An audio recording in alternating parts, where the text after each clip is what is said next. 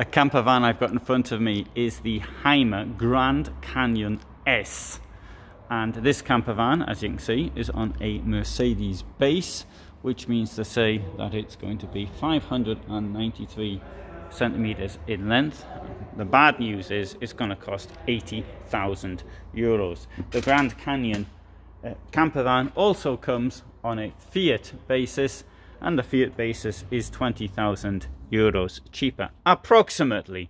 Everything to do with prices and camper vans and motorhomes in general is approximately, because it depends on the equipment levels shown, and that is difficult to often to explain. Indeed, you know, I often get asked, what is the cheapest van or something like that. It's very difficult to say. I can say what the cheapest van is on the base price, but not on by the time you've added essential things, which include delivery and paperwork. All right, having said all that, let's have a look at some of the storage in here. It's relatively good. Now, of course, this part of the bed will lift up to give more space, and under there's quite a lot of space, but I'm going to show you that in a different vehicle where the lights are actually on. Here we have a fridge. Well, I hurt myself opening that. And there's a bit of storage also below. I'll take you into the washroom, because I think the washrooms in some of these vans are quite good. Here we've got a duckboard, which is the same as the floor. You can hardly tell it is a duckboard. Sink is out in this position. I'm not a fan of these sinks at all, because they break in no time at all. And particularly, I mean, okay, this one's in a showroom. I don't even want to try. I think looking at the thing here, it says, but I think it is broken. But I can understand getting broken in the showroom, but because people don't know how to use them. But even people at home, eventually you have somebody else come in, they won't know how to use the thing. And yeah, I can see this one here is broken. So I've made my point on that one. Right. So toilet below, and the sink's broken, and the mirrors up here. So open this, and like that. Fortunately, see, lights aren't on. Maybe the lights aren't on because I didn't turn the 12 volt on. Let's have a look and see if that is the problem. I can't remember. Did I or didn't I turn it on? We shall find out. It may well be my fault. Well, where's the 12 volt? It's up here, and it's there. You see? It's not my fault. Alright, into the kitchen. Same as every camper van ever made in the history of camper vans. Two sinks and two hobs and a sink. That's it. You get one hob. Just a minute, let's get this right. You get one sink, that's the sink, and you get two hobs. There you go. Storage under here, and what could be in here? There you go. There's your gas. Oh, I didn't show you this as well. This bit here comes out. Don't know if that's really necessary, but anybody got any opinions on that one, do write them down. There you go. Shows you that drawer as well. And forward-facing bench, little table here.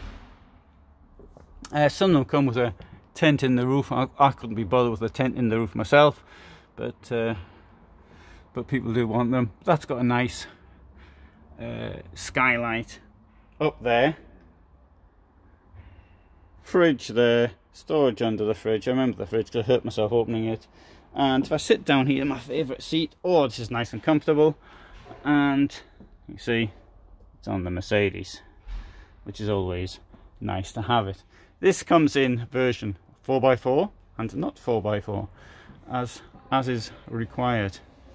Now, having mentioned how much it costs, there are those who might think it's worth trying it on the Fiat. So let's go and see the Fiat.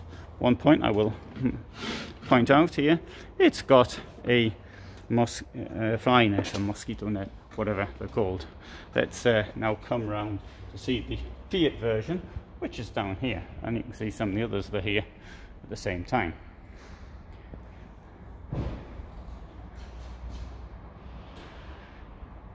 This one here is easier to explain from because of the way it's been laid out. There you go. Oh, sorry, I said 60,000. Sorry, 68,500. But this one does have a tent in the roof, and that will make up a significant part of the cost. So, well, this bit looks the same. Yeah, it definitely looks the same to me. Right, this is different, and it's got the same sink. This one mightn't have been broken yet, and it's got the toilet, and so this bit here is a bit different. It does come with this. Now this version here has got an extra 6 centimetres on top of the Mercedes version. Okay, so the bed here has been put up, so let's just put this up so you can see what's under it. So we've got the storage below, and I think in the Hymer campervans, the storage is actually very nicely done. It's compared to other brands. Now I don't really like these things, but I think it's quite accessible here compared to others. So that I do appreciate. Another little thing, just a little thing, but the space here at the back to put deck chairs or other outdoor equipment, and I think that's always a useful little thing, in my opinion.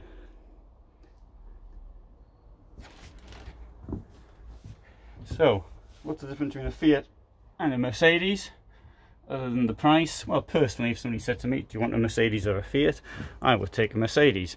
But I like personally I prefer the way the Mercedes drives to the Fiat. I feel I've got more contact with the road. But I think the Fiat is a lighter drive, in my opinion. Others may think differently. But I think if it came to buying it, I would probably go for the Fiat. Of course, if you're buying it used, you get what you're given. So you can see some of the other vans here, 6 meters. This one's only 541. Definitely worth a look. So straight back to this one here, Hymer Grand Canyon S on the Mercedes basis. Hope you found that of interest. And if you did, then you might want to subscribe. And if you didn't, then you won't subscribe anyway. So, thanks for watching, and all the best from Bad Waldsee, Germany.